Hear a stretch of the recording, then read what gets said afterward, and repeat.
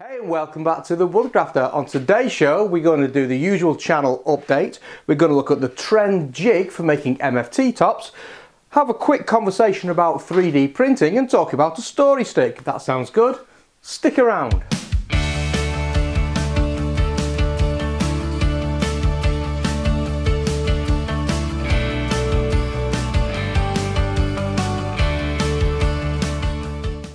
Okay, so let's get straight into this and start talking about 3D printer. Yes, I've invested in a 3D printer. Now, why would a woodworker want a 3D printer, I hear you ask? Well, there's three reasons.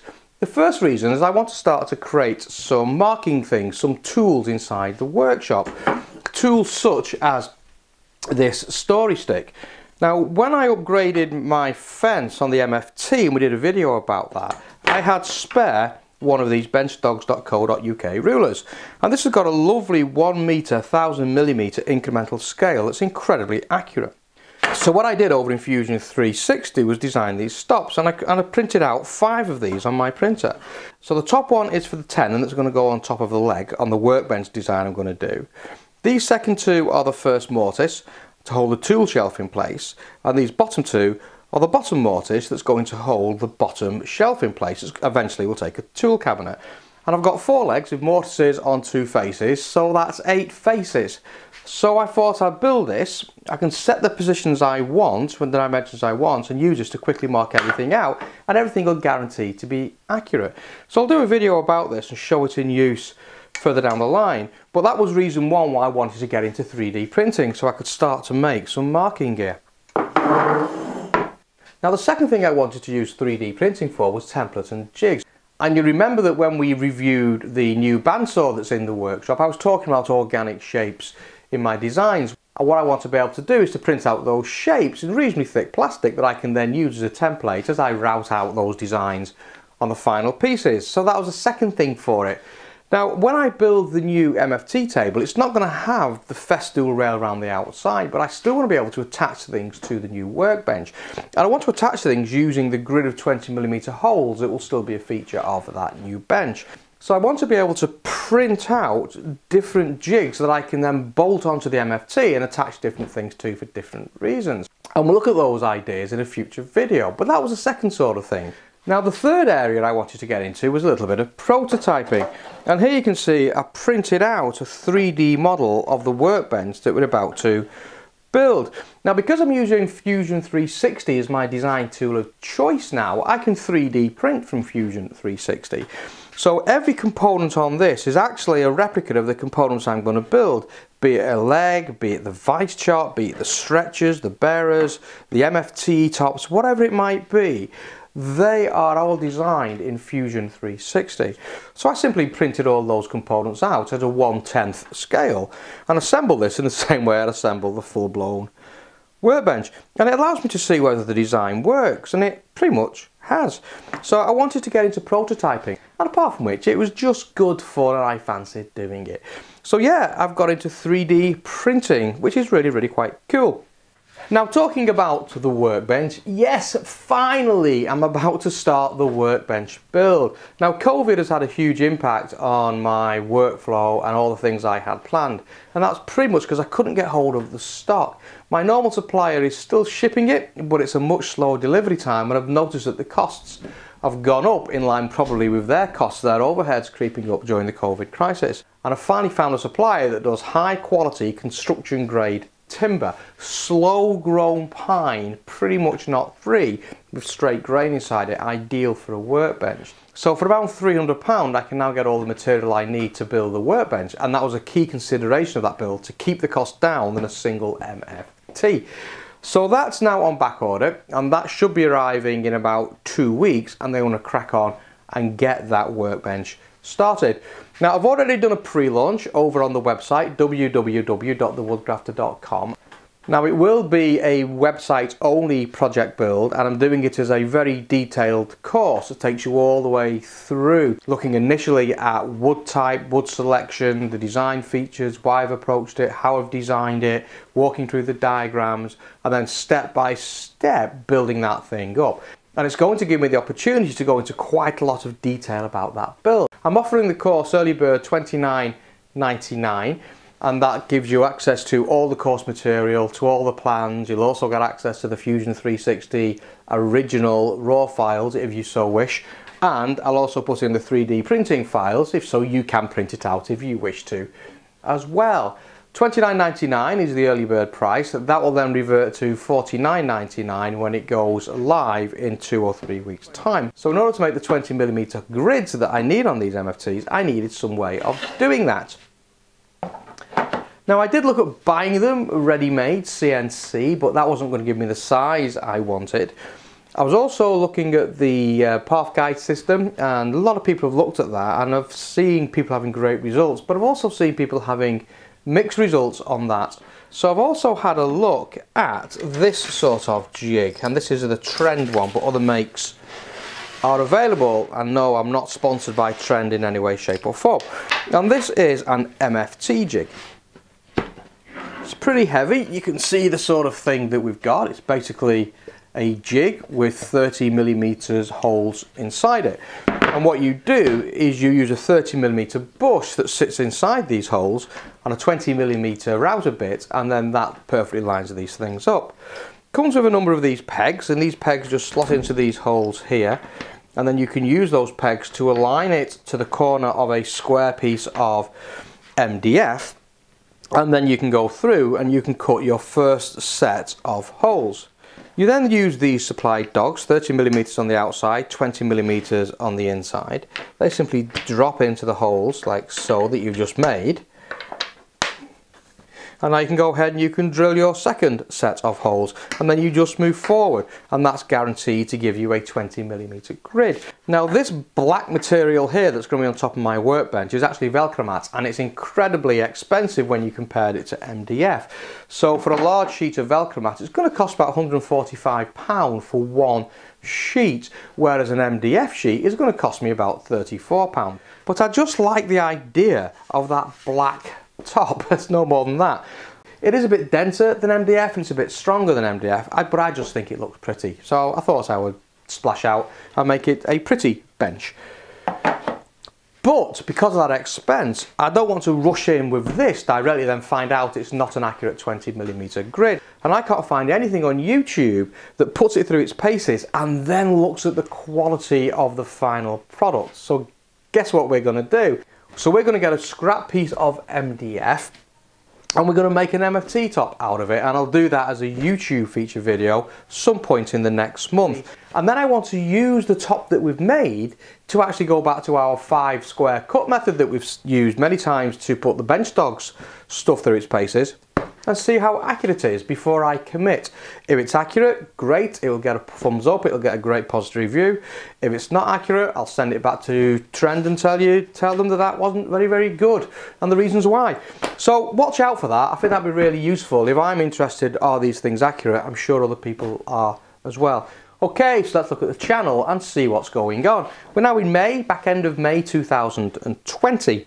Our mission continues to inspire, educate and support woodworkers of all levels, and we've still got some goals set for 2020. We're still aiming for 15,000 subscribers and we're well on track for that goal.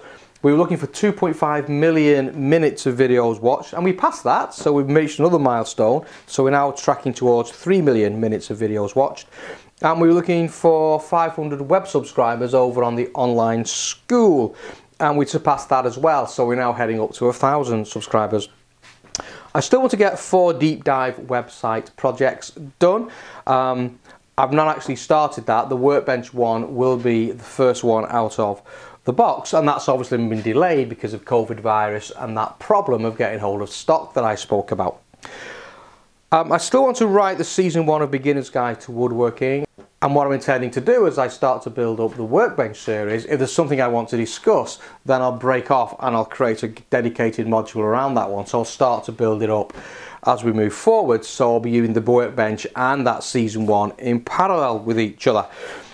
The wooden gift store, I do want to move ahead with that, but I've taken it onto the back burner a little bit. It's not the right time, I think, to actually launch a retail store.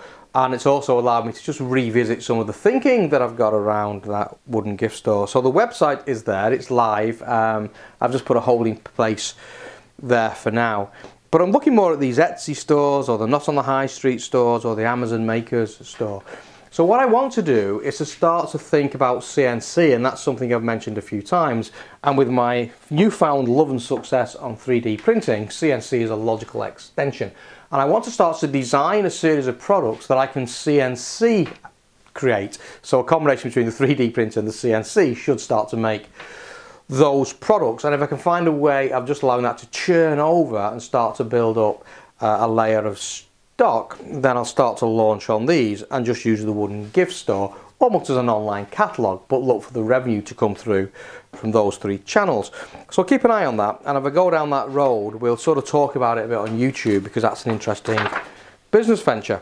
So just looking back on the month that was, it has been a busy month. I didn't do the things I wanted to do, but I did a lot of other things. We did some bench dog square reviews. Ralph had 2 new products on the market. He had the rail square, and he also had the new Mark II fence, so both of those we've reviewed. We've also struck a new deal with benchdogs.co.uk, and that gives you 5% discount. So if you want to buy anything from benchdogs.co.uk, just use the code TheWoodgrafter, all one word, at checkout, and that's going to give you 5% off all of your purchases, so that's well worth having. Now, I've also relaunched the website. The first version of the website was very, very much about the community, and I think a lot of the online courses and that content was getting lost, so I flipped it over. So now when you come onto the website, it's very, very typical. The Woodgrafter Inspire, Educate and Support is on here, and straight away you're into the courses, and I do intend to continue to build up the catalogue of courses. I've also created a new course bundle over there that I'm calling the YouTube bundle. So any YouTube video I've ever made, or I'm currently making, or I'm making in the future, is now available as a course, and it's grouped together logically. So if you want to understand how to go and set up and calibrate a planer thicknesser, go and look at the planer thicknesser course. If you want to look at the series that we did on the bandsaw and how to set that up, go and look at the bandsaw course. So all that's gone into the new website, and it's working really, really well. And certainly those YouTube bundles seem to be really well respected and well received, so I'm glad I did that. I've also completed the mobile base, and that video will be coming out next week. This was an upgrade to the mobile base I had on my planer jointer. The factory bought one just wasn't working for me, so I built a new one out of oak. I've also done the pre-launch now of the workbench course over there. And as I've said before, I've got heavily involved in 3D printing, which was a hell of a learning curve for me. Looking at next month, next Tuesday, the mobile base video will be coming out, and that'll be followed very quickly by something I'm calling the Bench Dogs Kennel. I've got a good collection of bench dogs now, from standard dogs to quad dogs to fence dogs to rail dogs, and they're just sitting in a box and they get banged together, and I don't really like that. So I'm going to build a wall mounted home for those where the dogs can just simply slot in. They're always at hand and they're safe and protected, so that will come out the following Tuesday. Now this box here in the corner, this brown box you can see just in video, that's a new bobbin sander from Axminster, so we'll do an unboxing and a review of the bobbin sander. Not very complicated tool, so it'll just be a one episode, but we'll look at why I bought that and what that's about. I want to talk about the storage stick in more detail, and by that time I should have the timber in the shop for the bench, and I'll put this through its paces and show why I built it. And if there's any interest in these 3D components, we'll gauge that at the time, and I might make the printing files available for that if people want to create their own. And then we'll be back into the monthly vlog. So Friday is going to be the regular launch day for new content onto the website. Say I'm a bit behind, but I'll get back on track with that. So Friday the 5th, the early bird deal will close on the workbench series. That will go back to its $49.99 standard price. On the 12th we'll get the first video out, and then we'll start to work through that course. On the 13th, Saturday the 13th, I'll be launching that onto YouTube as well. So I'll take the same introduction video, I'll launch it onto YouTube so you can see what you're going to get for your money and what that's about. So that's what I've got planned for July. Channel continues to thrive, and I'm really quite excited this month. Hit a few milestones that I didn't expect to hit so quickly, which is fantastic. So in terms of watch times, we're now at 2.7 million minutes of YouTube videos watched around the world, and I'm always staggered by those numbers. So the target for the end of the year was 2.5 million, so we've surpassed that in May. So we're now going to set a new target of 3 million, and we'll see how we get on with that new target. Subscribers, we've passed the 10,000 subscriber mark, and thank you for everybody who stuck with me and supported me and encouraged me, and even the people who hated it and disliked things. You know, thank you all. It's been all a great journey, fantastic mix over the last year and a half. So to reach 10,000 so quickly in a woodworking channel, I'm really quite proud of. 10,280, so I'm upping our target and we're going to aim for 15,000 by the end of December. Website membership continues to grow. We're now at 1795 website members. Our target was 500, so we more than surpassed that, and we're now on target for our new revised target of 1,000. So there you go, everything is going really well. The channel's continuing to rise. You guys are still interactive. You seem to be enjoying what we're doing, so thank you so much for that. Great content coming up in July. I hope you're going to find that useful. And don't forget, let me know in the comments what you think about 3D printing and if you want me to do a series on 3D printing for woodworkers. With that said, I'll see you next time on The Woodgrafter.